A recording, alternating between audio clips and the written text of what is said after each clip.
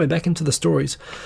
I mentioned the stupid court case in Osaka last week, and was kind of making fun of Osaka, like, you know, Osaka, roll eyes, you know, of course they got a bit of racism down there. And also, Osaka is not what I would think of as a racist sort of a place, but it is kind of fun to make fun of them as being a bit 20 years behind sometimes.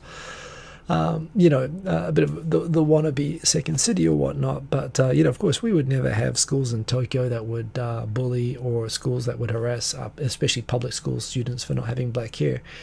Turns out NHK World went and found that a large number of schools in Tokyo actually are going to students that do not have black hair, and they are asking their parents for proof, not just by statement, but with photographs, that if they don't have black hair, they have to prove that the non-black hair is natural, with photos of them from when they were younger, to prove that they really didn't have black hair. So...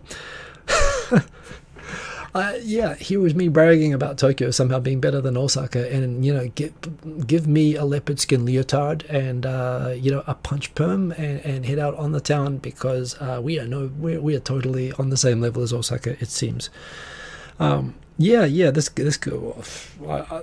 I shared this, and it got a lot of on-shares by people who felt the same way. To be clear, this is not something all schools in Tokyo do, although the fact that multiple schools do it at all is still shocking to me. Again, I suppose it's a step above forcing people to have black hair. I mean, what would they do with me? That I'd have to get a toupee? I don't know. I guess it's not really bald high school students are not yet a problem. But, you know, the notion that that some places have that, oh no, you know, the rule says that all hair has to be black, so they actually force dyeing onto people who don't want their hair to be dyed in order to make their hair look the same, like it's part of the uniform. You know, that's a little bit Showa, that's a little bit 20 years ago.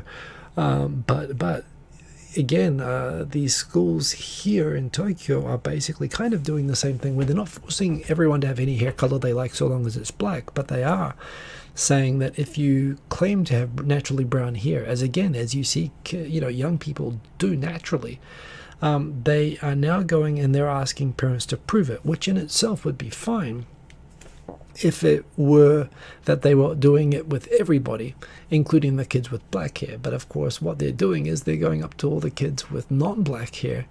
Obviously, it's efficient because there are fewer of them, I get that, but it also basically is showing a subconscious acknowledgement that they still think that black hair is normal. I mean, and it makes me wonder, so if you had a blonde kid, like I used to be, and the photos showed that I used to have black hair, like, would that be breaking the rules?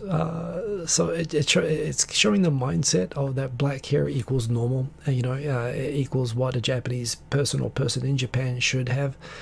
And yeah, even if we're going to be tolerant and trendy, you know, you've got to satisfy that there's a good reason that you don't look like a pure Japanese person, which to also reiterate, apart from the fact that pure Japanese person is something you hear less nowadays than when I first got here in the 90s, but it's ridiculous. You're either Japanese or you're not, and there are increasing numbers of Japanese that have backgrounds that of international heritage. Also, Japanese genetics are, you know, like, how pure do you want to be? Most people in Japan came here from Korea, Philippines.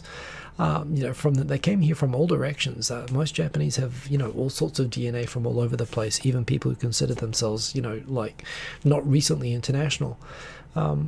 And yeah, and even for all of that, if you've got people with nothing but traceable Japanese heritage, it's really common. You look at, particularly at young kids, it's really common. They go out in the sun. Japanese get sun-bleached hair just like anybody else does, except when they do, their hair goes a bit brown. When you see people go surfing, you get people who don't put chemicals and stuff in, and they get brown hair, and kids who spend a lot of time playing outside get brown hair. So it happens, right? So the notion that the schools are, I mean, in a way, it's good that they're letting people keep their natural hair, but the fact that they're going and auditing with a presumption that non-black hair needs to be explained still shows, frankly, a racist presumption that shows that, you know, the schools, I would be, I mean, it would be, I couldn't imagine at my son's school. My son goes to a regular Japanese school. There are other kids like him, both from Asian and non-Asian backgrounds, including kids with brown hair and whatnot. It's normal enough, like about 10% maybe of the student population. It's actually quite high. It is Tokyo. It's high enough that I mean, it would be outrageous. I must admit, I'd be pretty outraged if I heard that this was something that would come up. Apparently, it does come up in high schools. It doesn't come up so much earlier. So we'll see. Yeah, very disappointing to see this and the mentality that it reflects, and it shows that, you know, one step forward, one step back, progress but not progress. But that is a story that came up on NHK World that grabbed my attention.